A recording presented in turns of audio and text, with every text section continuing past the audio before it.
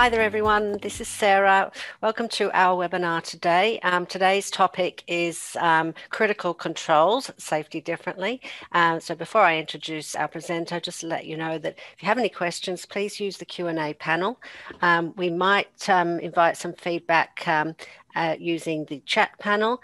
As with all our webinars, it does attract Australian Institute of Health and Safety CPD points if you are registered for that. We will record the webinar and share a video and podcast via email later today, and also in the HSCQ news tomorrow. So I'd like to welcome Kelvin Genn today. He is the Art of Work's Managing Director. He has spoken at a webinar, I think last year, on a similar topic. He is a strategic systems thinker with experience in human factors and organisational re-engineering. He developed his systems thinking approach working in the Royal Australian Air Force for 10 years. Following this, for 10 years, he led systems and risk management programs across Asia Pacific and Europe with Compass Group Plc, the world's largest support service company with more than 750,000 employees. So without further ado, over to you. Thanks for joining us, Kelvin. Thank you, Sarah, and thank you for the invitation to share in this discussion today.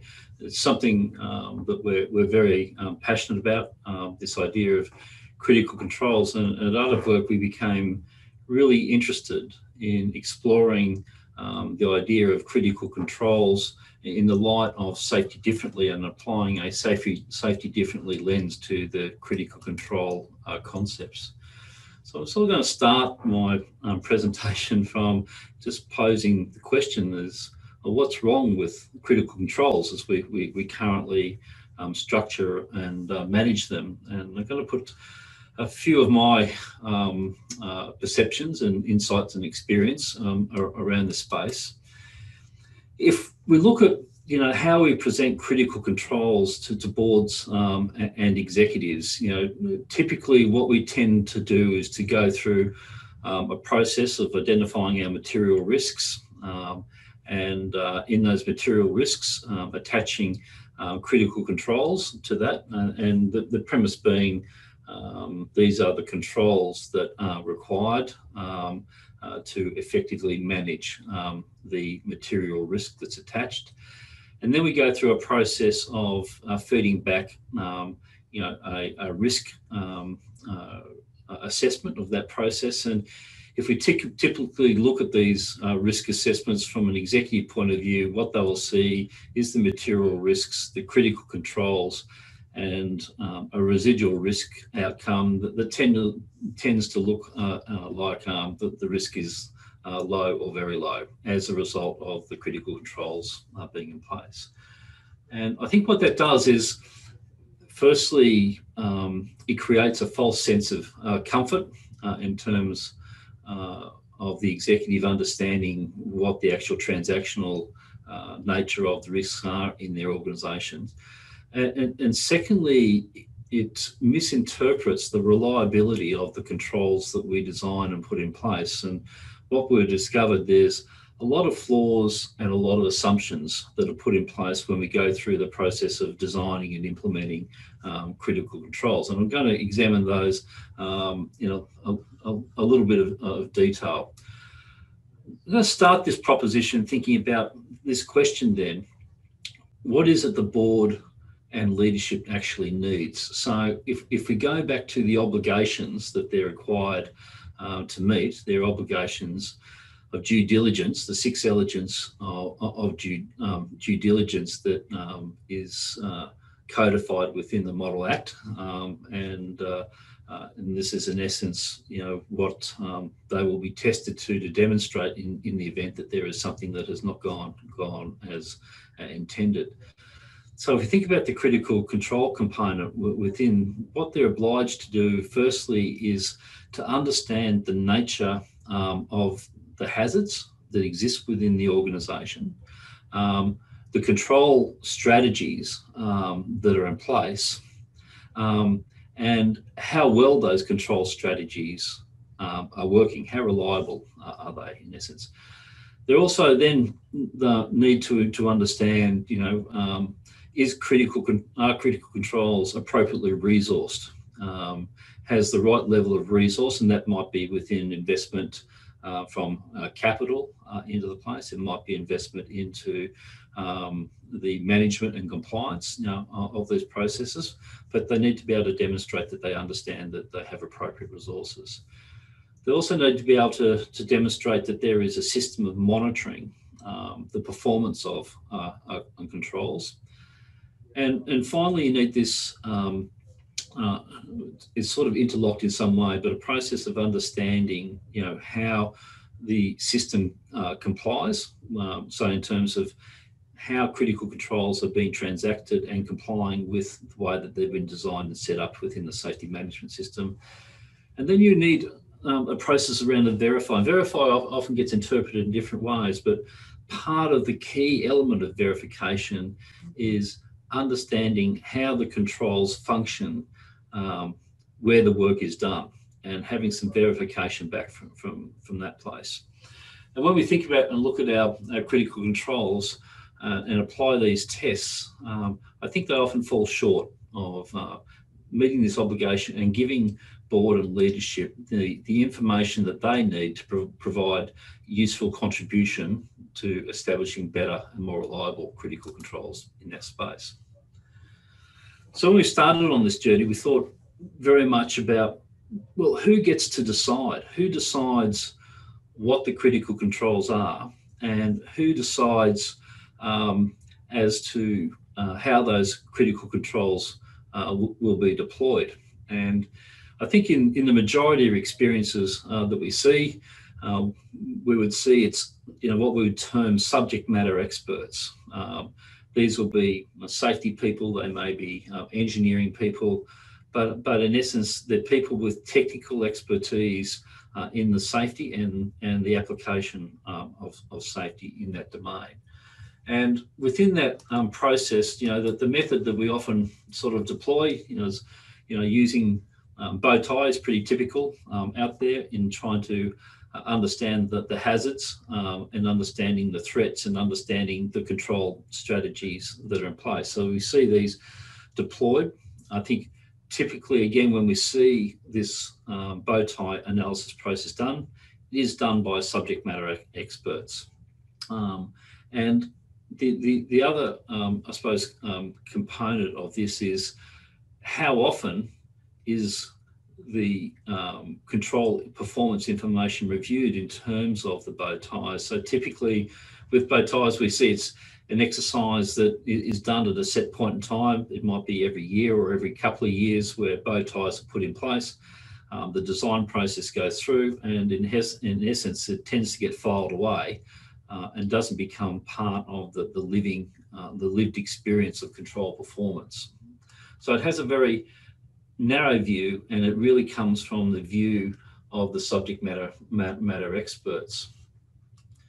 And then when we look at the nature of controls, I think it's interesting to understand how do we assess them. So when we're looking at these control strategies and we bring it in terms of a risk matrix, which is fairly typical in this approach. We have this approach of trying to interpret a control. I'm just using the example of a swim, for example, and the safety, our subject matter experts will go through a process of understanding the nature of the risk and the hazard that's being addressed, looking at the potential consequences that it has applied, and then looking at the application of the control, and then determining what the impact that will have on the potential consequences as such. And so we ended up with these ratings. So if we take a swim, I think it's really interesting how we sort of examine this and how we interpret it, and the assumptions that we make that a procedure by its nature can be interpreted as a highly reliable control. The question is, how do we know that? How do we know that the swim that's in place actually performs? Is it fit for purpose? Is it well designed? Is it used? Rather than we can get into a myopic sort of situation where we think that all procedures are good procedures, and once they're applied, all that needs to happen is that the user of that procedure needs to comply, and the control will be satisfactorily executed in this space. So as we've went and explored this process, and we've had a lot of experience in this space, it's really interesting the diversity of opinion, or opinion and practice out there about the concept of what a critical control is. And after going through many workshops in this space with subject matter experts, it is quite interesting to see the interpretation around critical controls. So I thought I would use an example, and I'm going to take an example out of the food safety process, because I think it's been nicely executed within food safety, this concept of critical control. So the first thing that we would say about this process is that a control is essential to preventing the loss of control of a damaging energy. And I'm going to come to explain that in a moment. But in the food safety context, the process is HACCP. People commonly see that organisations are certified for, but they've got this method of hazard analysis critical control point. And in that, what they're trying to understand is what is the hazard that sits within the food production, and then what is the critical control point that will ensure the safety of the food. So the most common one that sits in this space that we will see out there is they've identified temperature, that the storage temperature of the food, and it's in two conditions: that when it's been stored, that it is less than 5 degrees Celsius, and when it's being prepared and heated, that it's heated to 60 degrees or more in the cooking process. And that would establish that's the critical control. That's the control that we go and look at to see that's in place when food is being produced, that the production is actually achieved. There's obviously more controls in this space, but as an example of a critical control, I think it works quite nicely. It's to me, that's a clear critical control. If we look at the another context, and we said that the control was the training and competency of the food handlers to ensure that the temperature control is made, that would not be a critical control in our interpretation. Now, it has a place in that control, but it's not the critical control. The control itself is the temperature control that you're looking for, and then you'll look at ways to supporting and make sure that control functions carefully. So part of this process is to reframe and get and be clear about what we think critical controls are and are not, and how they fit. When we're looking at our control strategies, how are the controls that we design fit into this particular context.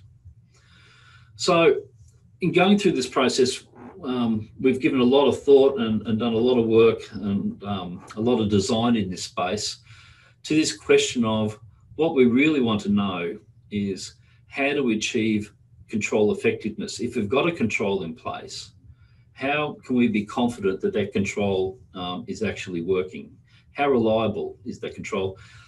And in doing so, we've brought in some of the elements of safety differently to achieve this. Now, what's interesting in this space is there is a real bridge between some of the processes that sit within a safety 1 domain and some of the process of safety 2. And in this exercise, there's an active marriage between these two processes. It's not about doing one thing or the other in that context. So the first part of the principle that we came to review and apply is principle 1 from Safety Differently, is that people are a solution to harness. And the question then becomes, how do we actually bring that principle to life within the context of critical control? And then the other concept that we really work from is what we really wanted to understand is how do we understand performance? How do we understand controls as they perform in the system? What are the things that people depend upon to make the controls work? Whether it be the tools, the resources, the skills, and understand conditions and constraints, and make sure that we inject that into our thinking. So embarking on this path, we've stepped into the process of using human-centered design as being central to the control effectiveness process. And I'll show you how this works in practice. But fundamentally, the concept of critical control is now based around the user and using the human-centered design to understand the user experience and all the work that sits around your experience. So the diagram that you're looking at here on the screen comes from Stanford University, the Design Council, and it's those who are familiar with this process, it's a standard template for doing human-centered design. So within the critical control methodology, we've adapted this, and where you're coming into that is starting from a control that you're looking for, and then you're going back to go and test it with the users of that control. Is you want to understand and listen to them. You want to understand the view of the world about those controls, standing in their shoes, so you can empathise with that process.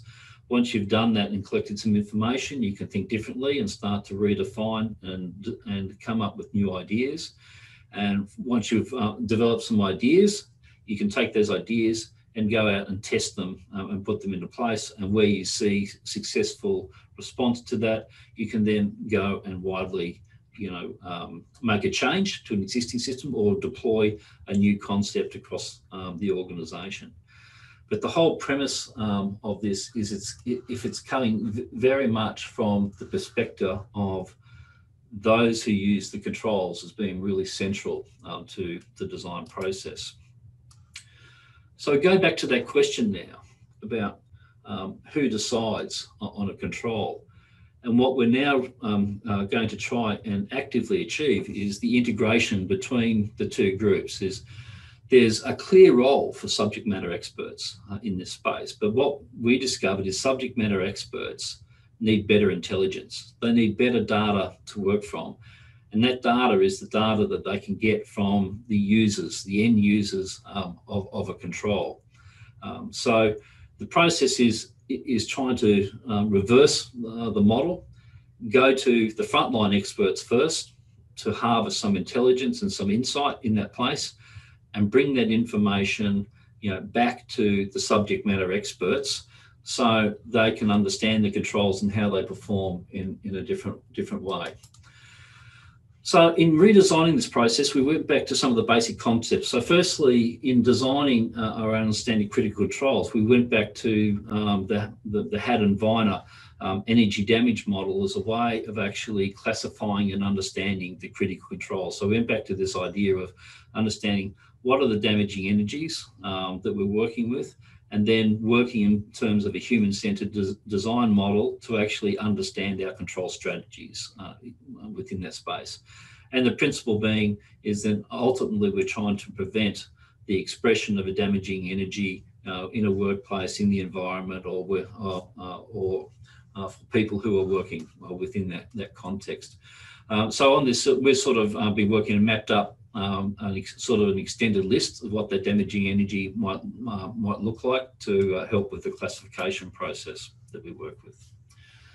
And the next thing that we went back to is the hierarchy of control, which is central to, it's in all the legislation, and we have to deal with it. It's a very safety one model, but I think it hasn't been well understood in this process. So we've tended to treat the hierarchy of control as independent steps, so that you're either one thing or the other. You're either an administrative control, or it's an engineering control, or it's a separation control, or it's a substitution control, or ultimately you've stepped into the elimination of that process. When we worked through and redefined our thinking around this, we discovered it was rare for a control to stand in its own right. It's extremely rare for an engineering control to not have significant human factors elements, and therefore be very dependent on people, a human dependent control. And by its very nature, we then say, well, if we're understanding controls, you need to actually merge these two concepts together. You need to look at the engineering control and what is the level of human dependency that is in the design of this control. And the principle being still within this fact that the more, or let's say I'll go the less human dependency that you have in a control, the more reliable that control will be. So the more it depends on the capacity, skill, the training, following a procedure, doing a whole lot of sequential actions, the more predictable it is that control will fail at some point in time.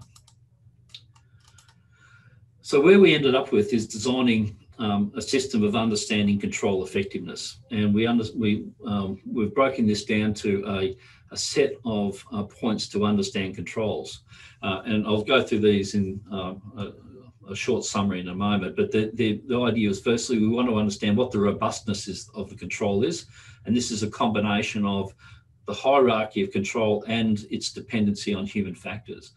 We want to understand the alignment of the control, and this is how it fits with how work is done. We want to understand how adaptable the control is, and also where we've got human dependency, we want to understand how well or how poorly that is designed, and ultimately we'll come up with score to give an analysis of a control. So, like I said, the first element's done when we go through this and we establish we're looking at a critical control. First thing that we do is, with the subject matter experts, they will determine the hierarchy of controls and some other features of that. They'll also determine what are the organisational factors that are relevant to that control, and that will end up with an assessment of robustness in that space. Now, what we're looking at in this place is this idea of the interconnection between hard controls and human dependent controls. What we're saying in this model is hard controls don't equal robust and effective controls, because they're dependent on these other factors. On its own, if you take the hierarchy of controls in isolation, it's missing a whole lot of other features in this process. Without the support of people, these hard controls are not very effective. So what we're then doing is saying, well, there's a set of human factors that are attached to this process, and to make the controls reliable and effective, we have to take these human performance factors into account. Everything that ranges, from safety culture and change management and these processes to fitness for work and workload. These are all the standard human factors that we assess. The human factors that we built into this model have been drawn from the Western Australian Department of Mines, Industry and Regulation, the MIRS. So these are the 10 factors, quite a bit of information, but there's a number of models in this space that work. We've chosen this particular one. You could choose the Keel Centre, for example, or others. But for our purposes, we've used these as our process. And then what we've done is saying, the first thing that we do is let's understand, where the control sits in terms of the hierarchy of control. And then we go and check against the system of what are the elements that this control depends on. So we simply go and check, is it dependent on human reliability? Is it dependent on permits, procedures, training, the like? And we simply check those in to understand it. The idea being, if you've got all these dependencies in all these areas, you're looking at a less reliable and effective control. But if you're looking at a control that doesn't have these dependencies, so in this case, we've just chosen a substitution control, and the only dependency it has is maintenance inspection, we can conclude that is going to be a more reliable and effective control in its nature. So what the key to this is not saying that those are right or wrong, but understanding, the level of dependency is going to change how we interact with the control. So when we then go to look and think about the human dependency element, so there's two things, and this is where we bring in user-centered design in this process. Now, for the human factors part of the session, that's where we use subject matter experts, and for the user experience mode, this is where we use the end users of the control. And in the process, what we go and do is we test with the users things like, how discoverable the control. How do you know that you have to use the control? You might design, does the control work Is it well designed for the work that you do? And a range of things. There's 5 factors that we take into a place, but we go and test with them in using this control in their settings. How well does it work for them as a user? The next element that we test, and this is all done with the front line, is the alignment of the control. We want to understand, firstly, whether the control helps or hinders the individual worker. Does it make it easier for them to do the tasks that they're working on, or does it make it more difficult in that space? So what's interesting about this, when we look at the scores about this, it starts, well, the combination of those. I'll go to the other one first, I'll come back. We also want to understand whether control helps or hinders the objective of the work that's been done. So does it make the task being complete that needs to be done easier to get done? So this is the broad objective of the piece of work that's been done in that context. So when we look at the combination of these, if you get a control that the workers feed back to you that it hinders their work and it also hinders the nature of the task that's been done, you can reasonably predict this is a place where you're going to get work around for a control. So this score is quite useful in understanding the better you design controls. And I would use an example here like scaffolding as an example of control. If we test scaffolding with construction workers on a fixed building, it scores quite well because whilst it takes some effort to put in place, workers actually, it makes their job of doing the construction a lot easier, and it actually helps the construction task that's been done. If we're looking at scaffolding and doing maintenance on a building, it scores pretty poorly because it takes a lot of work and effort to put in place, and people will find workarounds to put in place. And this is where you get misuse of ladders, whereas an elevated work platform will score quite well in this context. So this system is quite good at calibrating those sorts of issues. The final element that we analyse and look at is response to change. How adaptable is the control? So particularly where you got conditions that are varying or different operational needs, the control adaptability can be quite important. And again, we take this feedback from those who use the control to tell us, how easy it is to adapt to the work and how well can they recover when something doesn't go right with that control. So the end result is we end up with an output of an analysis. We get this breakdown for a control. We understand where it sits on the hierarchy of controls. We understand the organizational factors, and we understand the robustness of the control. We also understand the human dependency, in terms of how it rates from a user experience, and we also understand the human factors. And you get this broken down as well as what the increments are. We get an output for the alignment, and we also then get an overall score for the control, and then we end up with a system of being a final overall rating for the control, from being very low effectiveness through to being highly effective as such. And in essence, what you end up out of this process is for each control, you'll end up with a control effectiveness score. Now, this is the information that goes back to the executive, and they'll see it in a form like this for the list of critical controls. And so you might take a material risk and you can present the critical controls, and you can give a breakdown then of overall, what the control effectiveness is.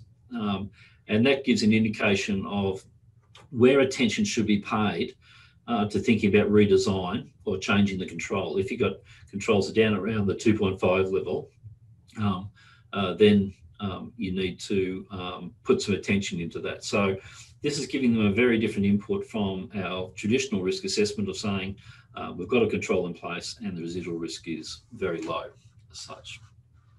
Now, this process becomes a continuing process. The idea is, if we think about it in practice, once we have this information in controls, we constantly feed that back into the design process. So constantly go out to the field, take input from how the control has been performing. We find the data is very different in different organizational operational settings, and that you constantly use that information to bring that through your engineering process. And that, this is, the model of, thinking about resilience engineering, and this concept process, thinking about how do we plan and build design, how well do our controls respond in this, how do we get, get some information, take it back in the redesign process, and then how do we learn and adapt and take it back into the start of the process for how we do the work as imagined, taking the input from the work as done in that space. So this is, when you think about this method, this is the summary, of using design thinking in the control space. Is thinking, we understand our material risks. We go through a process of identifying the causal pathways, and then we go through and engage this process through the design. So when I was saying earlier about the subject matter experts having better information, that's what we're then looking at through this design process, is taking the information through control effectiveness, which is come from the engage and listen component, which is where the control effectiveness is done. And that gives the information is, well, let's reframe and redesign the control based on those inputs. And again, we would recommend that is done harnessing, input from those that do the work, being involved in that design process, go through a process of iterating, testing and building, adapting controls. And once you've got an idea that that's working or not working, you'll go through another strategy. But if it is working, you'll launch and scale the process. So it becomes a constant design process. So Sarah, that probably brings me to the point where it'd be good to take some questions or discuss the material. As you know, I can't see the chat on my screen, so very happy if you're able to bring anything through or raise anything you would like me to follow up. Sure. Well, I would invite people to use the Q&A panel to ask questions, and we'll hopefully be able to deal with them. There is a chat. Okay, it's from Carolyn, and she just said, "Love it, thank you." So it's nice. There was a question by email from a person called Valerie. I might stop sharing my screen. I might be able to see the chat then, so I'll try that.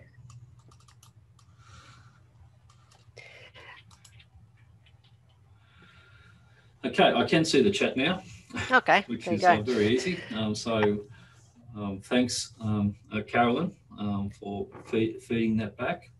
If anyone else wants to put a question into chat, I can also have a look at Q&A, see if there's anything there. No, I've got no open questions at the moment. There was a question via email. It's a very quiet session. Kelvin, there was a question by email. Did you hear that?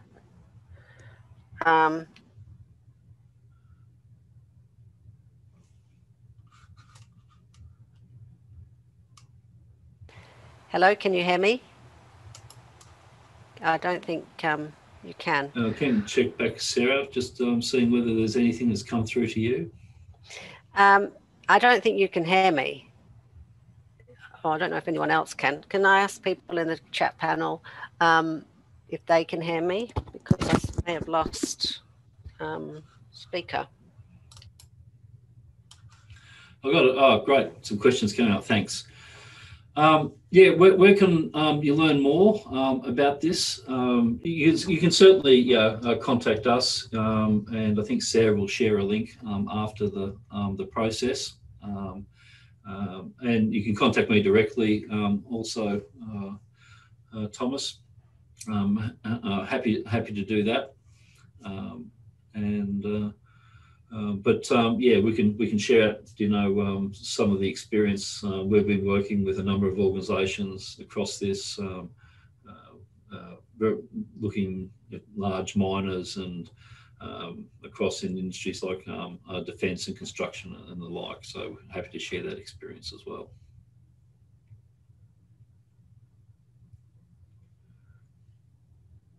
And Thomas, it might be just you and I on the webinar.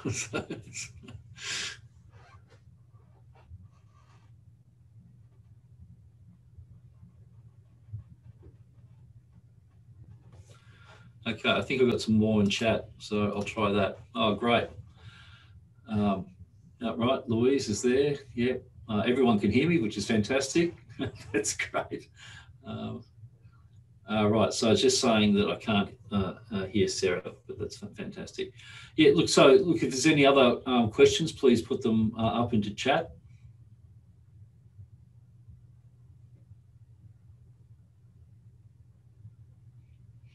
Yeah, no, I've got the message from Sarah. Okay, I've got a message, a question from James. Does this approach require quite prescriptive controls rather than performance outcome-based controls in order to be reliably assessed? No, look, that's the interesting nature about this is you can have quite a sophisticated control in the design process, and it sort of lends itself into that space because what it's allowing you to do is taking all of the elements in place, and not just the critical control itself can be quite constrained, but when you look at the supporting elements around that, this will bring that information into play. So I think it is quite well suited to trying to understand the more complex nature of controls and how they interface with how the work is actually done in that space.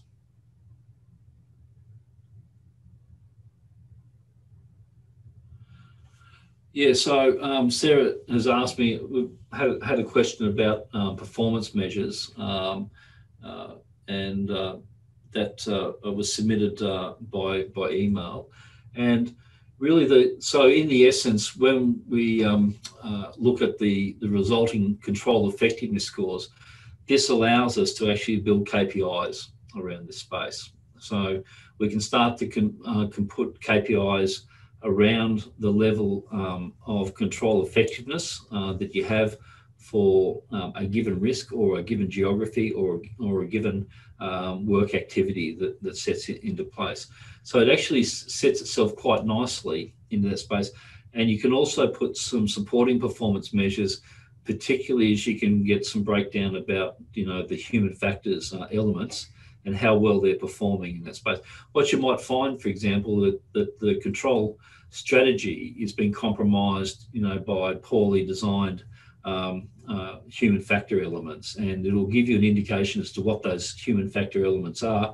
And again, you can certainly drive that by have performance indicators in place to see, to set the stage of what you should be sustaining your control effectiveness at in those different domains.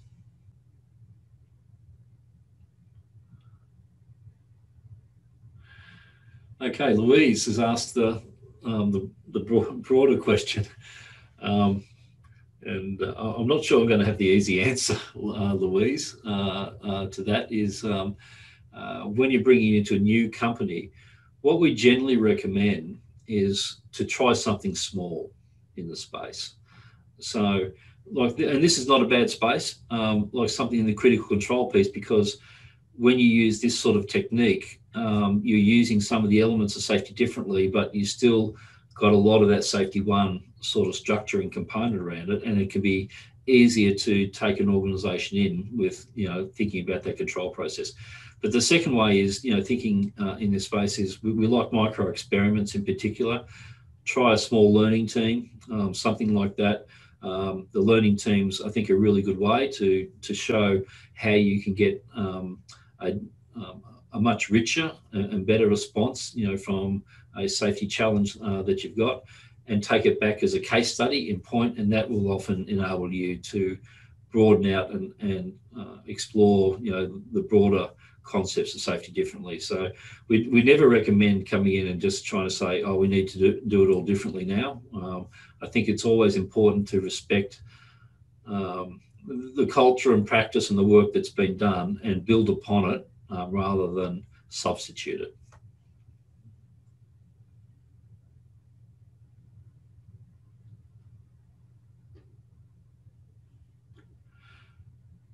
Okay, wish you luck on that journey, Louise.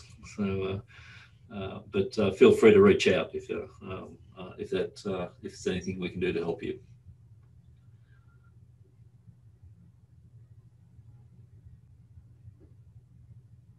I see Sarah's put a message up there, I think, about the next webinar.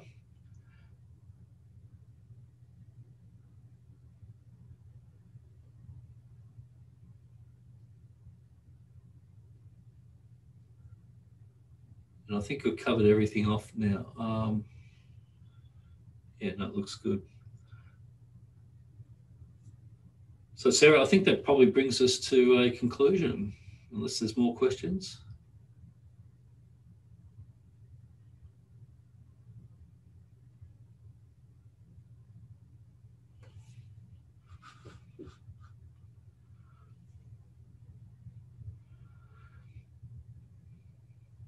Thanks, Valerie.